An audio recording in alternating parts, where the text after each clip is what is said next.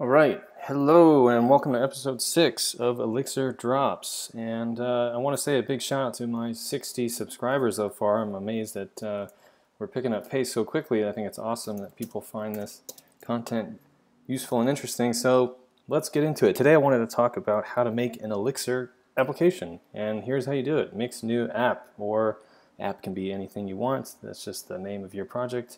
So we're calling ours the boring app. Now it'll create these files for you, and I'm going to look at some of these and tell you what they are. But first, let's cd into our app and open it up. So I think I actually have already got this open here. Whoa, and here we go. So it creates a config folder for you with some config. That's kind of boring, blah, blah, blah. A test folder, so it kind of creates this function and a test helper to get you started and encourage in writing tests, which I'll make another video about that. And lib is where all your modules are going to be. So it gives you one off out of the bat, but you can make as many as you want, and they will all be included in here. And here you see we've got this def hello world function that they created, and some examples, and this is actually a test as well. Most important is this mix.exs file. So that's where your project gets compiled and kind of defined. The application is, of course, this is the name of our app, version. I should be on 1.9, but I keep defaulting to 1.8. I got to fix that. And more importantly, your dependencies. So, if you want to go to Elixir hex packages and install a dependency like so, you can grab the config here and place it right in here. And you know what? While we're at it, I'm also going to grab this one because I want to show that in a minute. So we add these dependencies, and now we can come back here and say mix.deps.get. That will compile our dependencies that we just added, and now we have more code in our app. Yay. And if you ever forget, there's mix help to look at all these great mix commands. When you start publishing your own mix hex packages, or doing more stuff, doing more interesting things. I mean, I haven't even done some of these things. Archive, I don't know. It's all here and listed, so you can check it out more.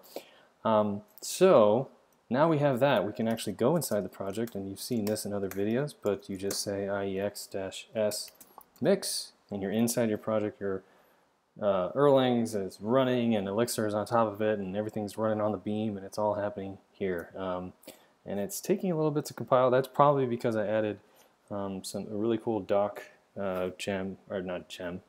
Ruby slip there, Elixir package, which I wish we could just call Elixir Drops, but that's another subject. So here we go. We have app. It gave us this cool hello function. Whippity-doo. We have our one of our dependencies, which we can look at with the H, and it's got some nice documentation in here. We're not going to actually use that guy. So that's how you get dependencies into your application. Now, if you, of course, start writing some code, and if we go back to our app here, and we, create a new function here, maybe a hi function. All right, it's not going to, of course, show here, right? It's undefined. So you can exit out and recompile your app just by going into the IEX shell again with that -s flag, or you can just recompile the module yourself with the R command, and now we have that hi function there. So don't forget, if you're making changes, you've got to recompile.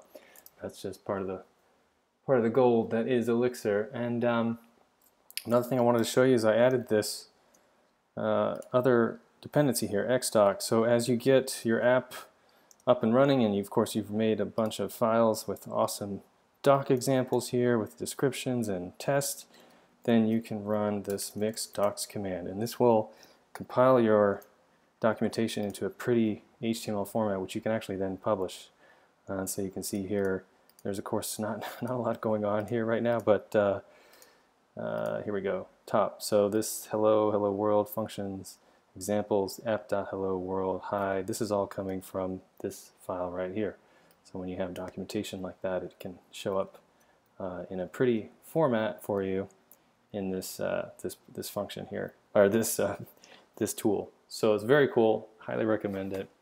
What else do I want to show you in 30 seconds? So that's how you make a new app. Now, of course, this is not a Phoenix web application, this is just an Elixir application, but I will say one other thing, and this is a prelude to next episode, but what has happened here is that Elixir has started all these processes, and this is the gold of Elixir, and so all these things are running And we're going to look at that in the next episode in much more detail, but there you have it. This is how you make an Elixir app. Hope you enjoyed this video.